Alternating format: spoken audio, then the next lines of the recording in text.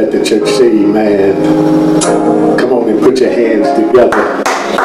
Come on, put your hands together wherever you are. And amen. Let the church say amen.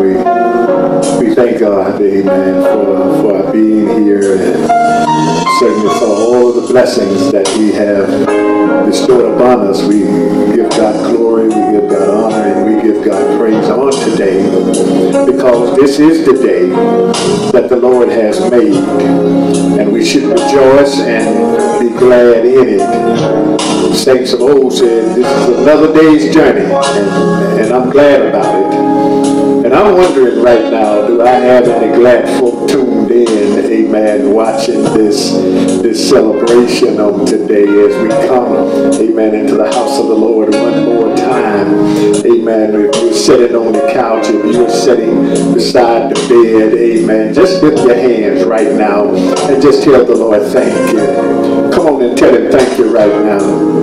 Tell him thank you for your goodness, thank you for your grace, thank you for your mercy. Hallelujah, hallelujah. Father, we thank you right now. We come before your presence in the name of Jesus, God. You said, enter into your gates with thanksgiving and into your courts with praise. Be thankful unto you and bless your name. For the Lord is good. God, we know that you are good.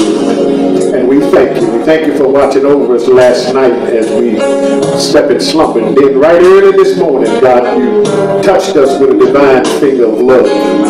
God, we thank you right now. We thank you for meeting us here, God, in this place. And we know that you're here because you said when 2 or 3 are gathered together in your name, God, you said that you would be in the midst. And, oh God, we just thank you right now. Let your Holy Spirit fall afresh on us right now in the name of Jesus. Anoint these lips of clay, God, as I get ready to preach your word on today. Send your Holy Ghost, God. Send your power, send strength right now. In the name of Jesus, God, I cannot do it without you. Hide me behind the cross today. And God, use me as your instrument. Let me be a tool in your hand. Oh God, I need you right now. Somebody need to hear from heaven, God. And you let them know, God, right now, in the name of Jesus, that you are looking for some disciples, God. Oh God, touch our hearts today. Touch our minds today. God, energize us, God, that we can go to work for you, God. In the name of Jesus. We know, God, you're looking for disciples, and we want to be your disciples today. Oh God, have mercy on us in the name of Jesus. God, I ask that you would supply every need. Meet us at the point of our needs, because your word said that you will supply according to your riches and glory. And God, we know, God, that you can do exceeding and abundantly above all that we can even ask or think, according to the power that worketh in us. Oh God, we need you. We are living in a dying world right now, God. We are living in perilous times, but we know that you are God and you're still in control of every circumstance, every situation, God. Heal broken hearts right now. Give comfort to those who are bereaved right now, in the name of Jesus. Oh God, have your way in this place. Have your way in this place, God. And then forgive us of our sins, God. In the name of Jesus. We don't want them to get in the way of our prayer, God, because we need you like we never needed you before. It is in Jesus' name, in that wonderful, matchless, marvelous, majestic name of Jesus, we do ask it all. And I just said, let the church say amen. Come on, let the church say amen. Come on, give God some glory. Give God some praise right now, God. Give him some praise right now. Amen, amen, amen. Just lift your hands and just give him praise right now. Thank him right now. Oh, bless his name right now. He said, enter into his gates with thanksgiving, into his courts with praise. Oh, bless his name. Oh, thank you, Jesus. Thank you. Thank you. Thank you. Thank you. Woo. Amen. Amen. I just want to call your attention to, amen, passage of scripture that's found in the Gospel of St. Luke. Amen. Luke chapter chapter 14. Amen. Luke chapter 14. Amen. Luke 14. Amen. And we're going to begin our reading, amen, with verse 26. Luke chapter 14. Luke chapter 14. Amen. Verses 26. Amen. Luke 14 and verse 26. I know we should be there by now. Amen. Amen. You'll find these words recorded. If any man come to me and hate not his father and mother and wife and children and brethren and sisters, yea, and his own life also, he cannot be my disciple. Let me read that one more time. Jesus said, if any man come to me and hate not his father and mother and wife and children and brethren and sisters, yea, and his own life also, he cannot be my disciple. Amen. Amen. Let the church say amen. My brothers and sisters, amen. When we consider the condition of this crazy and chaotic world, it just seems that there should be something that we could make, amen, life more enjoyable and more livable. We can't count on money because it is the love of money, amen, that is the root of all evil. Those who have keep what they have, so that those who have not continue to have not. We can't count on politics because the policies of the politicians often leave us disenfranchised. Yeah. We can't truly count on government agencies because we don't always meet their requirements. We cannot count on intelligence because we have intelligent people now. And the world is still on a collision course with disaster and destructions. Yes, my brothers and sisters, this world, amen, is in turmoil, amen, and in dire need of some assistance. What will it take, amen, to make life on this planet more tolerable? Good question, and I'm glad you asked. It's going to take disciples of Jesus. Yes, disciples, those doers of the word and not hearers only. Disciples who will lend a helping hand to those in need. Disciples, not those folks in the pews who are bystanders, but those who are actively involved in carrying out the mandate of God. Disciples, those who are pursuing the will of God. My brothers and sisters, Jesus is looking for some disciples. The text says Jesus had been healing and teaching parables to the masses concerning, amen, the kingdom of heaven and its significance. His thesis now concerned the matter of discipleship and his own preeminence in a person's life. He informs the crowd, amen, that he had been following him, amen, that if a person wanted to come to him, he must be willing to give up some things. Y'all talk with me.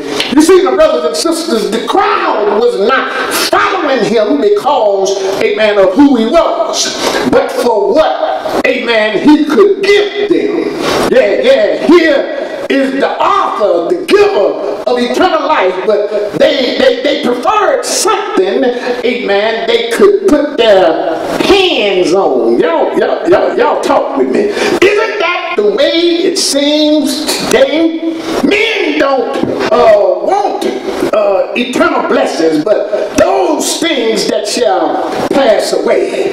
Matthew chapter, amen, 24 and 35 says, heaven and earth shall pass away.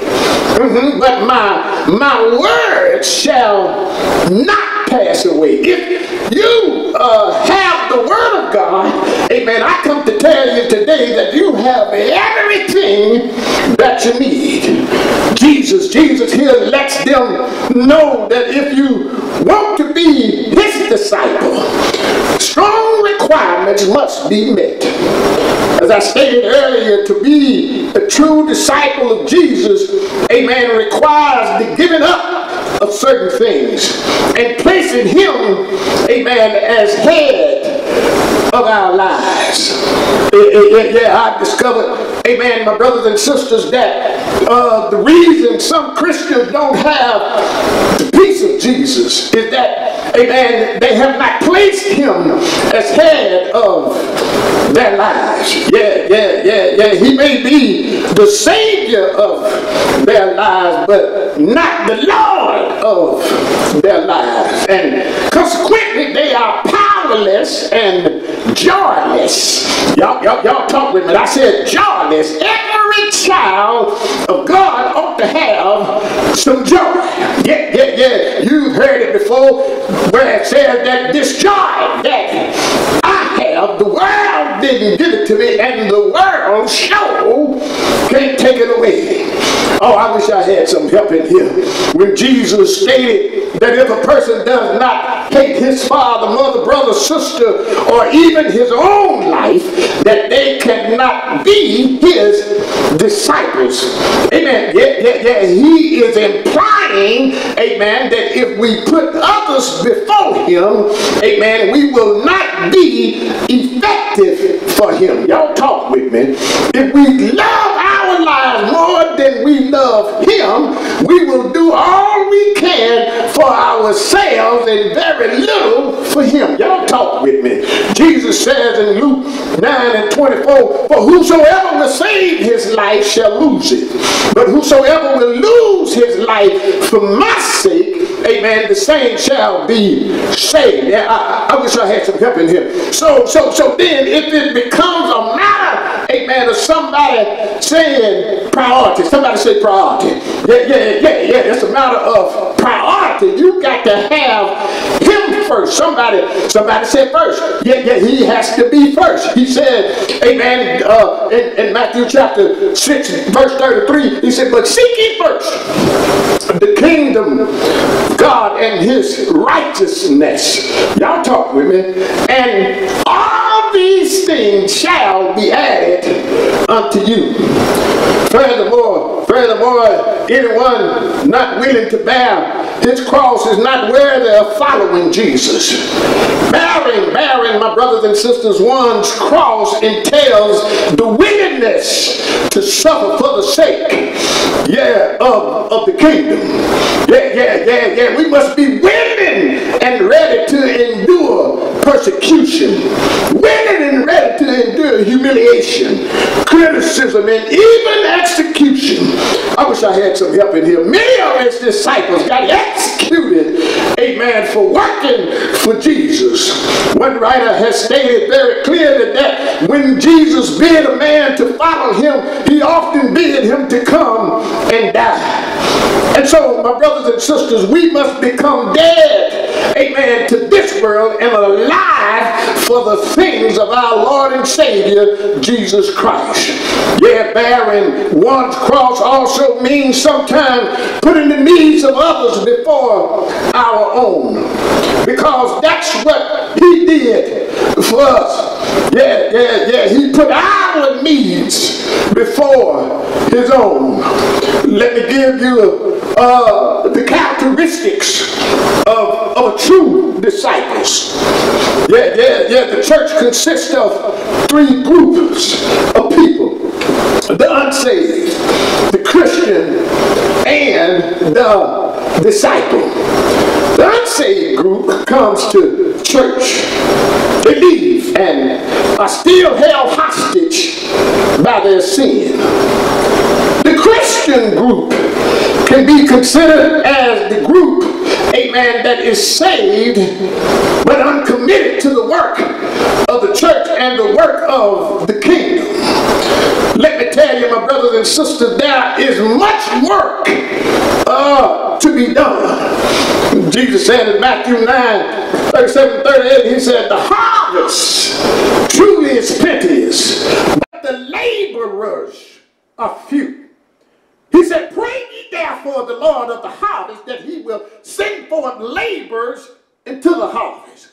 God needs some folk who are willing to go tell a dying world about his son, Jesus Christ. Oh, y'all come on and talk to me. That last group, amen, the disciple group, is concerned about the work of the local body and the kingdom of God. One question, amen, that we ought to ask ourselves today, am I a disciple of the Lord, amen, or am I a disappointment to the Lord?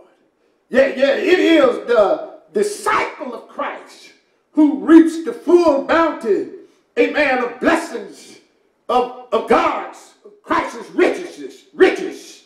Do I have any help in here? And I declare that, amen, if there were more disciples of Christ, y'all come on and talk to me. I'm on my way out here now. If we had more disciples of Christ, those who were willing to go out and tell a dying world that Jesus not only lives, but he still saves, the crime would decrease. We had more disciples, gossiping would decline.